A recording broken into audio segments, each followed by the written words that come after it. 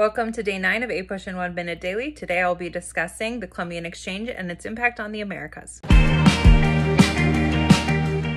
The Columbian Exchange is potentially the most important vocabulary term for APUSH period 1. It refers to the transatlantic exchange of plants, animals, and diseases that occurred after the first European contact with the Americas. The most significant impact on the Americas was the spread of disease. Epidemics, including smallpox and influenza, killed as many as 90 to 95% of the indigenous American population. While some crops from Europe did increase agricultural productivity, new animals, including horses, cattle, and pigs, provided new methods of transportation, sources of labor, and types of food. However, these animals wreaked havoc on ecosystems due to overgrazing and competition with native species. So while there were benefits from the introduction of new crops and animals, these pale in comparison to the devastation inflicted by European infectious diseases. Join me tomorrow when I explain the Spanish conquest of the Americas in the next APUSH in 1 Minute Daily.